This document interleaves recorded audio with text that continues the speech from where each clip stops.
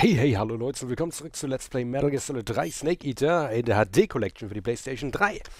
Im letzten Part haben wir, glaube ich, gegen The Sorrow gekämpft. War das im letzten Part? Ich glaube ja. Jedenfalls sind wir jetzt wieder zurück in Grozny Grad. Und diesmal im Südwestteil, Ostteil. Südwest oder Südost? Keine Ahnung. Ich glaube, ich mache es mir generell jetzt ziemlich einfach. Und gehe einfach... Also wenn ich jetzt wirklich wieder dahin muss, wo ich vorher auch schon mal war. Dann gehe ich jetzt einfach genau den gleichen Weg von damals. Ich gehe jetzt wieder durch die Tür da hinten. Und dann einfach durch die Tür rein, wo dann die Wissenschaftler sind. Nur das muss möglichst unbemerkt halt passieren. Ab dann ist alles kein Problem mehr. Da drin kann ich ja, glaube dann endlich mal die Wissenschaftleruniform anlegen. Und mit der Wissenschaftleruniform sollte ich da drin ja eigentlich keine Probleme haben.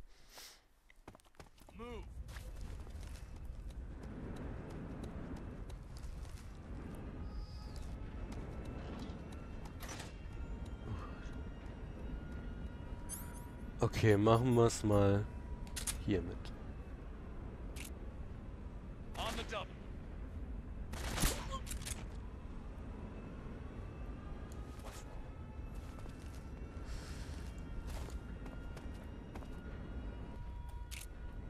Nee.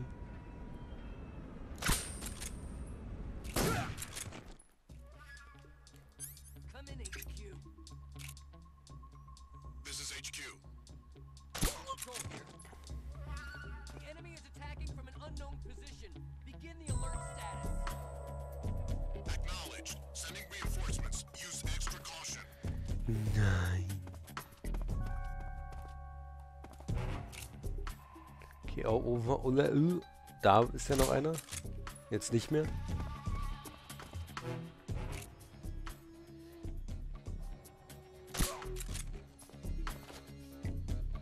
Okay, ich brauche den Bewegungsmelder. Sonst fühle ich mich nicht wohl. Who's that? Who's that? Nein. Radio.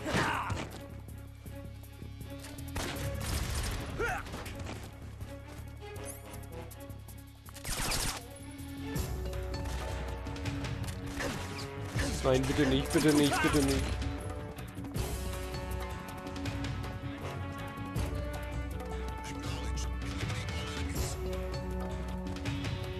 Mann, wer hat denn das jetzt noch gesehen? Och nö. Oh, ist das ätzend.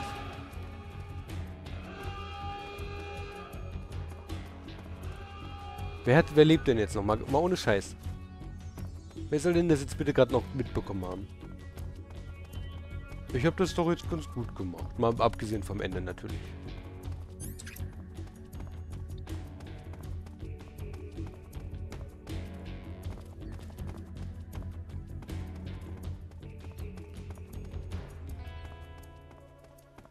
Also einer muss ja noch... This is HQ. Patrol here. We've lost sight of the enemy. Commence alert formation. Acknowledged. The enemy is still nearby. Pursue and engage him. Wo ist denn der? Der noch übrig ist. Da oben drauf oder wie? Ach Leute, geht mir nicht auf den Sack.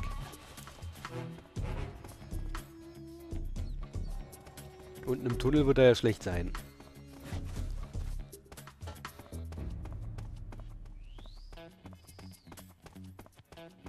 Jetzt mal ohne Scheiß, wo ist denn hier bitte noch einer? Ich muss ja jetzt auch diese Prozente abwarten. Weil vorher, also wenn ich mit den Prozenten, die da jetzt halt bei Vorsicht sind, jetzt reingehen würde, dann würden mich die Wissenschaftler wahrscheinlich sofort enttarnen. Und ja, dann hätte es mir richtig gut was gebracht, ne? Essen. Wie sieht's eigentlich generell mit meiner Nahrung aus? Die ist im Arsch. Im Arsch. Huch. Oh, sorry. Huch. Das kam plötzlich.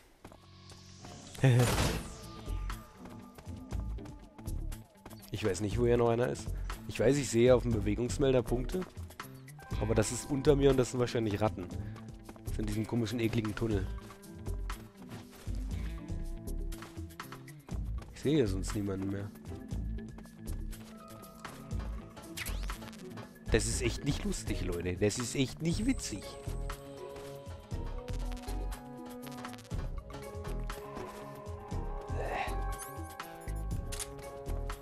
Aber gut, dann warten mal die letzten 30% noch hier ab. Legen noch schön die Tarnung an. Ich bin generell gerade richtig schlecht getarnt, aber okay. Offizierstarnung ginge hier natürlich bestimmt auch. Major Rykov. Klingt überhaupt nicht wie Raiden. Und sieht doch überhaupt nicht so aus, ne?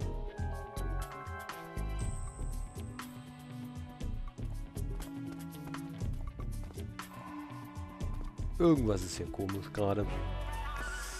Noch 20, Leute, noch 20.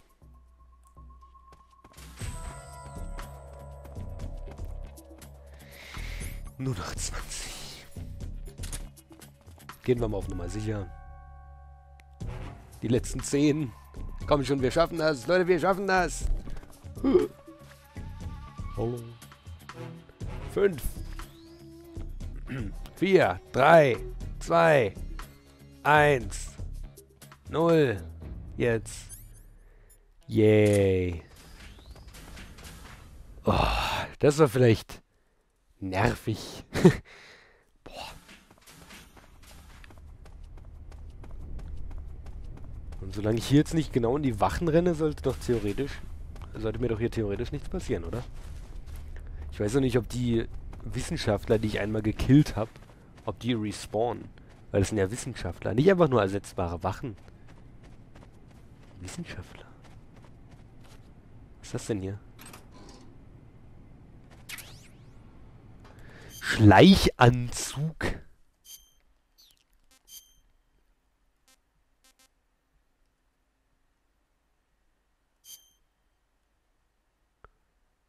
Oh, nicht schlecht. Aber...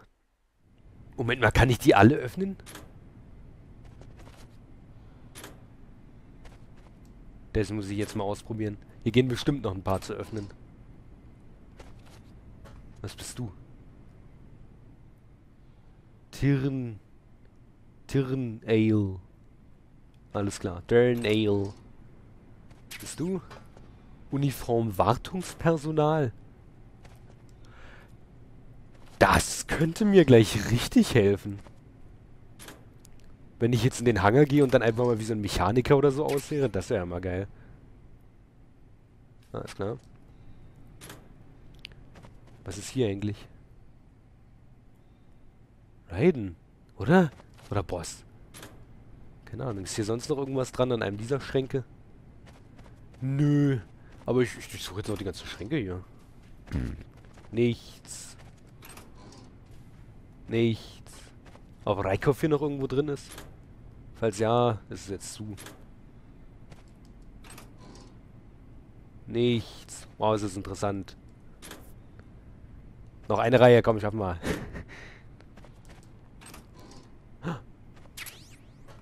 Schalldämpfer, gut. Wieder irgendein Plakat mit irgendeiner Angel-Tusse. Eine Ration, brauche ich nicht, egal, trotzdem nett. Nett für Hunger, so ein bisschen Hunger. Wenn ich mal so ein bisschen Hunger habe halt. Noch 2 Schränke. Und komm, in dem letzten muss noch was Geiles drin sein. Alles klar, cool, danke, tschüss. Aber muss ich da dann jetzt hier lang, oder?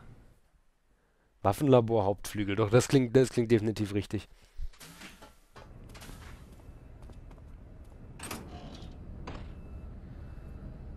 Wow. Yes, please. What's going on?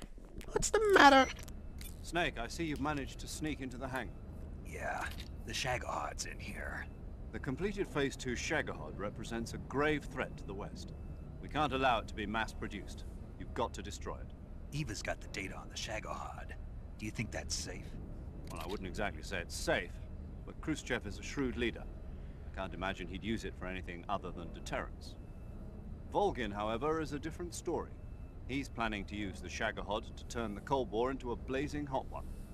We can't let him have it. Agreed. That leaves just one more mission for you to carry out. The boss. Exactly. For now, just focus on destroying the Shagohod. Yes, sir. I'll let Sigint fill you in on how to destroy it. Yo, Weiß ich doch schon. like Eva was saying, if you're looking to blow the whole place sky high, the best way is to take out those liquid fuel tanks with the C3. You know there's 4 tanks in there, right? You have to put C3 on all 4 of them. To plan a C3 charge, all you gotta do is equip the C3 and press the weapon button while standing in front of a tank. Just like TNT. But make sure you don't plant it in the wrong place. You barely got enough C3 as it is, right? Good point. I'll make sure not to plant it anywhere else. Good, man. And be careful. Liquid fuel has a nasty habit of going off at the slightest shock. So don't go using any heavy firepower near the tanks unless you're aiming to get yourself barbecued. I'll keep that in mind. The C3 charges all have to go off at once if you want to bring down the hangar in one fell swoop. So if I were you, I'd wait until after you plant the last charge to start the timer mechanism. All right. I'll make sure I finish planting all 4 charges before I start the timer. Once the timer's set, you've got 20 minutes until it explodes, right? So make sure you get your ass out of that place by then.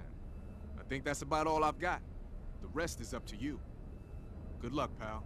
We're counting on you, Snake.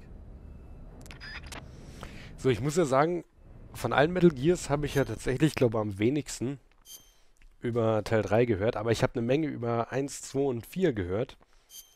Und deswegen muss ich jetzt gerade mal sagen, dass ich 50 Tarnung. Einfach weil man hier die ganze Zeit gegen diesen Shagohod kämpft, sozusagen. Wie es ja in Teil 1 um den Metal Gear ging und in Teil 2 um den Metal Gear Ray oder so ähnlich war das, glaube ich, oder in Teil 4 oder ach, was weiß ich denn, was das war. Ich habe leider das Gefühl, und das wird mich vermutlich, wenn sich das bestätigt, richtig abfacken. Und zwar habe ich leider das Gefühl, dass ich noch gegen den Shagohod kämpfen muss. Vielleicht mit Volgin drin, vielleicht mit irgendwas anderem drin. Vielleicht auch nicht. Aber ich habe leider wirklich das Gefühl, dass das der Fall sein würde. Und das fuckt mich momentan so ein bisschen ab. Um ehrlich zu sein. Ich weiß jetzt nicht, wie sicher ich bin, wenn ich an den Wachen hier vorbeilaufe mit diesem Ding. Oder an den Wissenschaftlern. SAA. Was war ein SAA? Single Action Army, ne? Geil. Geil. Ich meine, ich finde es generell cool, dass man hier eine Single Action Army hat.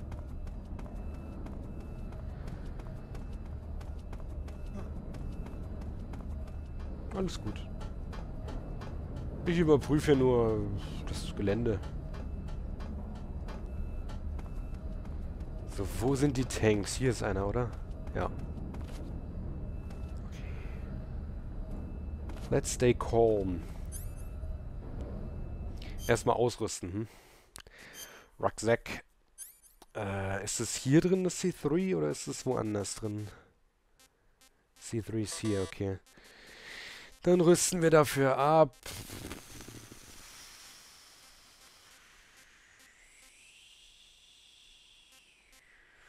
Das erstmal. C3, wo ist es denn jetzt hin? Hier.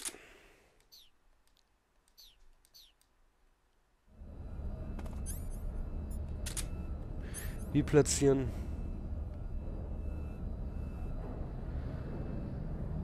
Okay.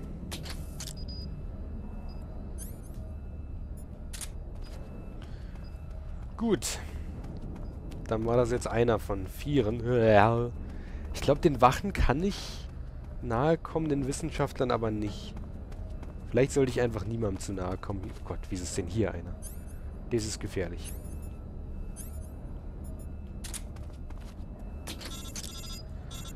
Was denn, was? Falsch gelegt. Snake, Eva, I finished planting the bomb on the rail bridge. If we get rid of the bridge, the enemy won't be able to follow us. That should at least buy us some time. I've also set up the escape route. How are things going on your end?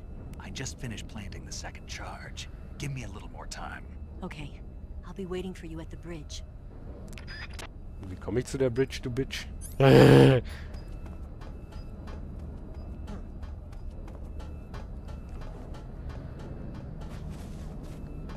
Das gefällt mir nicht. Die Wissenschaftler wissen also, wer zu ihnen gehört und wer nicht. Das gefällt mir ganz und gar nicht. Aber du nicht, ne? Nee.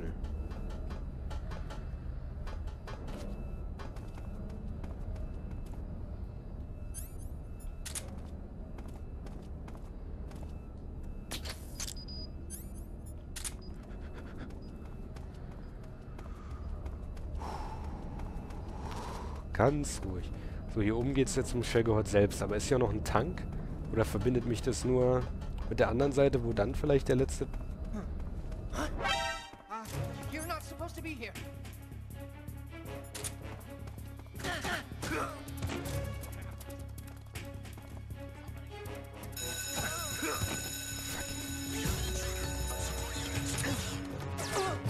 Ernsthaft jetzt?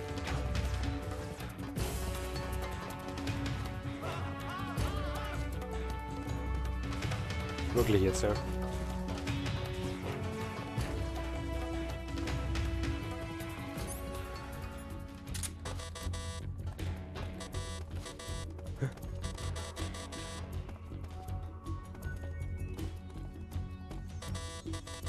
Warum kann ich das hier nicht platzieren?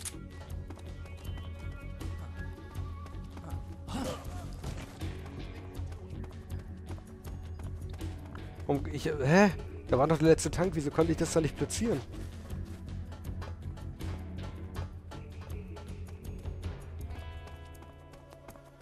Lost sight of the enemy. He's definitely here somewhere. Flush him out.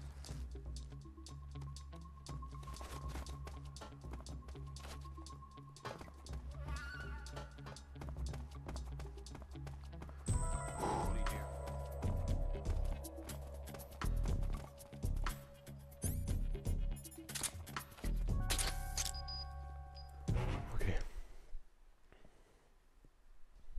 Ich wette, jetzt kommt irgendein Bosskampf. Keine Ahnung, entweder Volgin oder Schagahot. Deswegen wollte ich jetzt eigentlich cutten. Mache ich nach der Sequenz dann wahrscheinlich.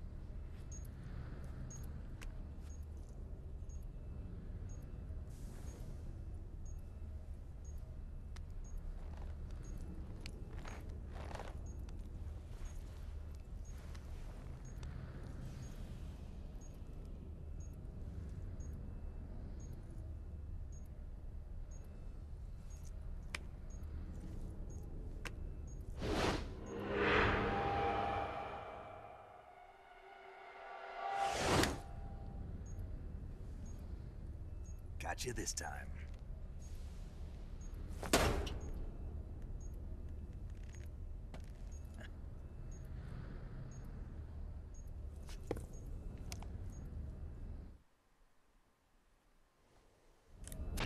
Major, I finished planting the C3. I'm on my way out now.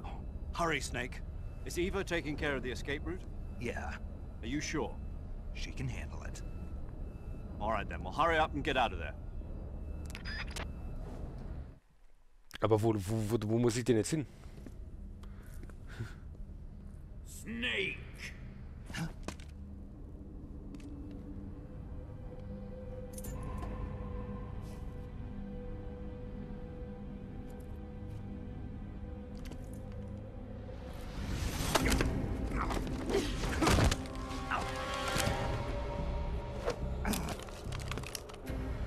Why'd you come back?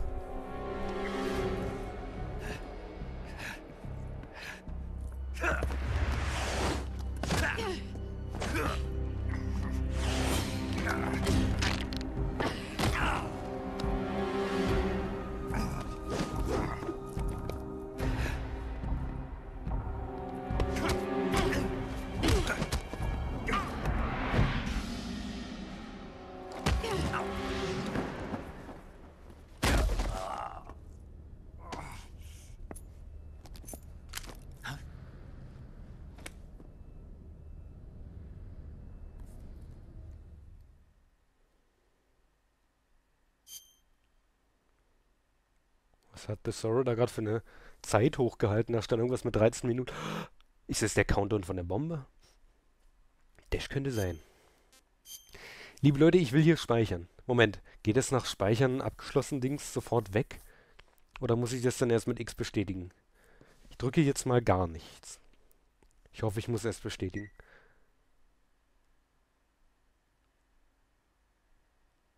Nein, nein, Pause. Nein, es geht nicht. Ich kann nicht pausieren. Nein.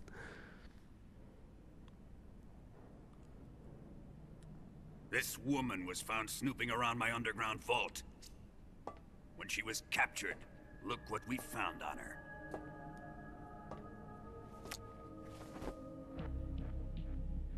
The philosopher's legacy.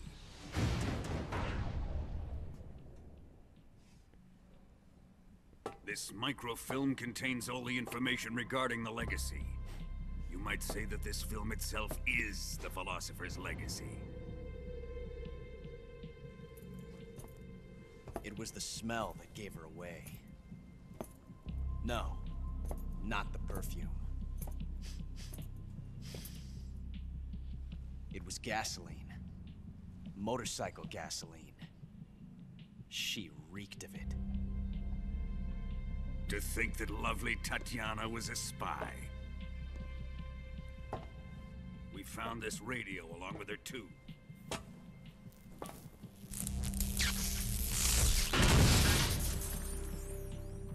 Such a fine woman she was.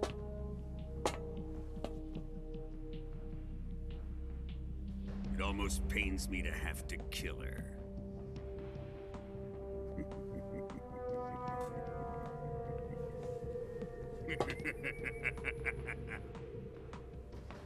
Yes, she was an obedient one. She was my precious little pet. Ah! Isn't that right?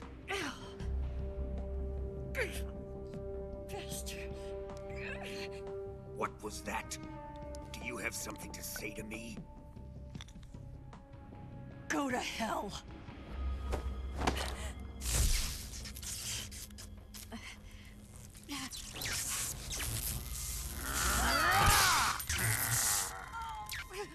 You dirty whore. I've had enough kisses from you. I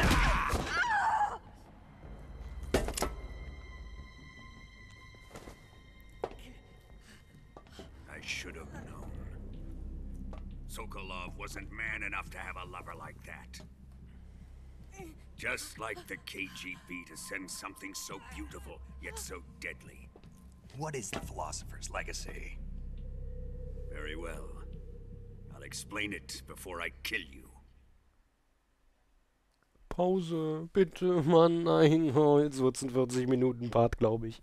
Wenn danach aber ein Bosskampf kommt, werde ich da cutten. The most powerful men in America, China, and the Soviet Union had a secret pact.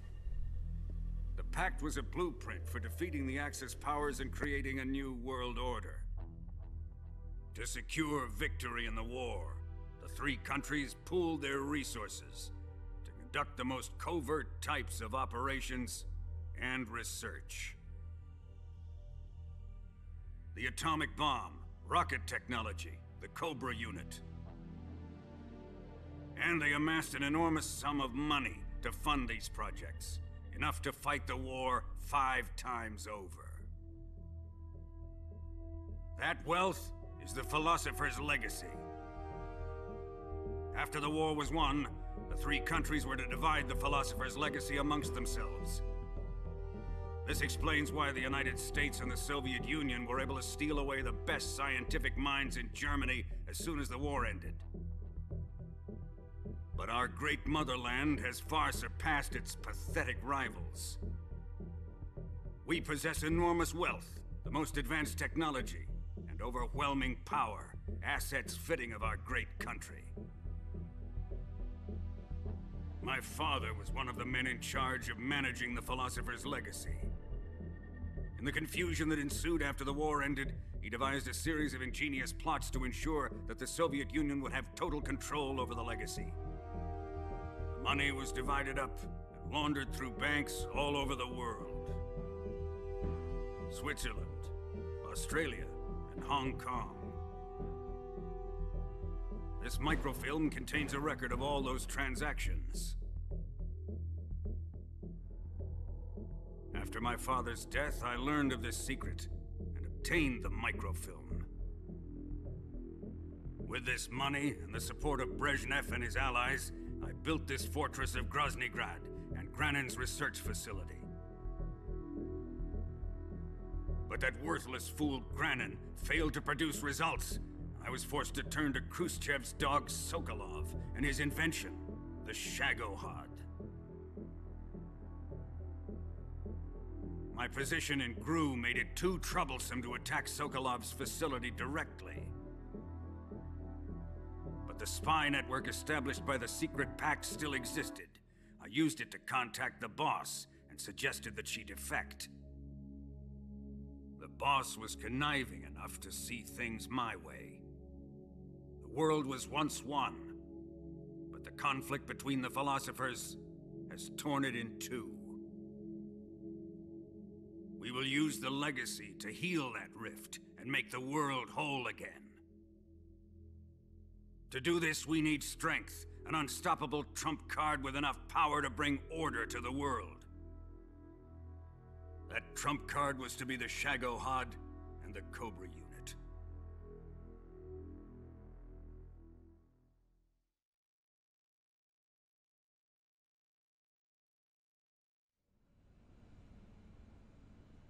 I have lost the Cobras, but I still have the Shagohod and the legacy. There is nothing America can do to stop us. Boss, take this someplace safe.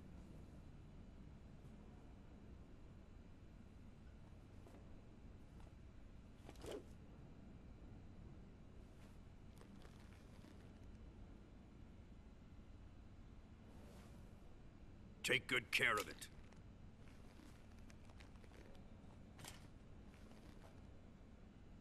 He wouldn't have come waltzing back in here unless he had a reason. The C3's been stolen. He must be planning some sort of sabotage. I'll go see if there are any surprises waiting for us. I'll dispose of her as well.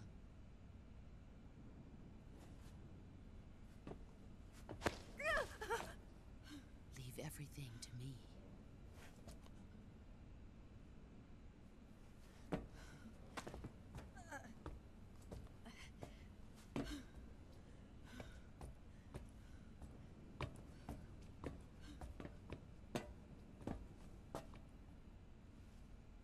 Fight like a warrior, Volgin.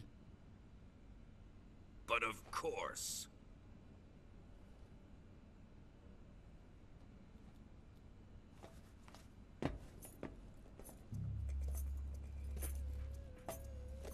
Let me face him. I've been waiting for this moment. Time to get even.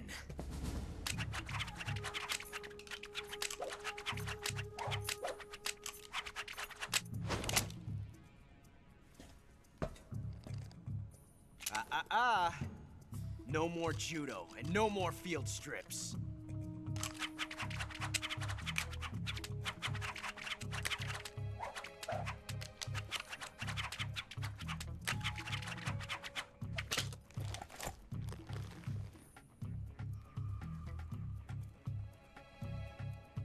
Enough of this.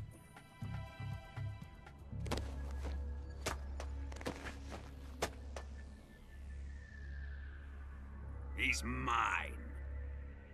You will stand right there and watch. Got it? Please, Colonel, let me— Silence! Huh?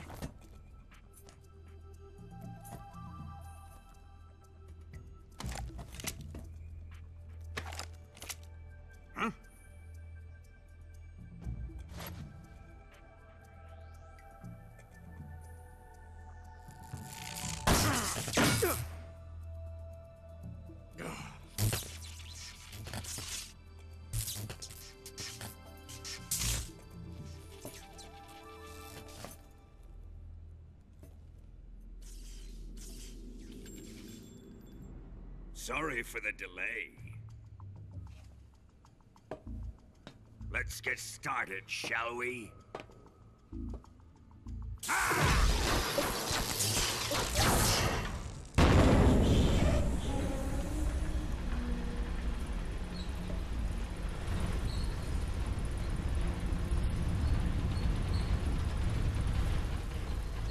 This is a once-in-a-lifetime battle. Let's make it a good one.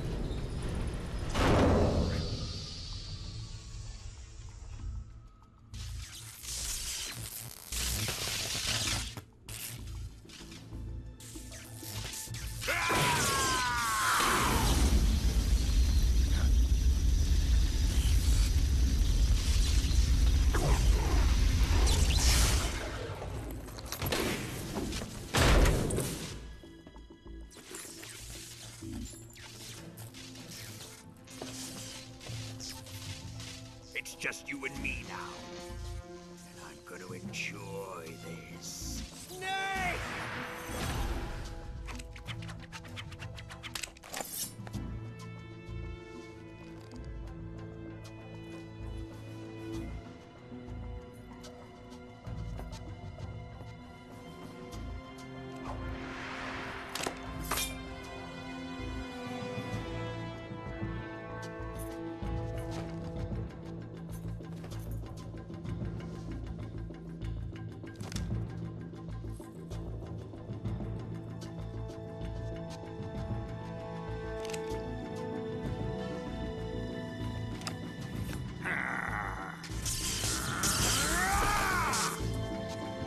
You're mine, son of the boss!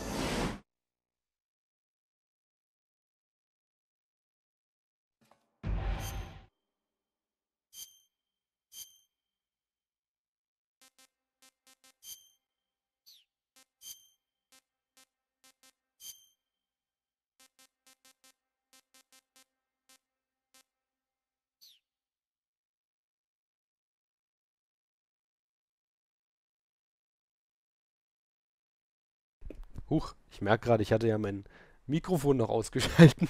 Ich wollte sagen, oder ich habe gesagt, ja, ich will eine Bemalung, Splitter gefällt mir gut und ich will den Schleichanzug, egal ob 2 andere Tarnungen oder 3 andere Tarnungen bessere Werte hatten. Im nächsten Mal sehen wir uns dann wieder und ficken Volgin so richtig in den Arsch. Bis dann und ciao.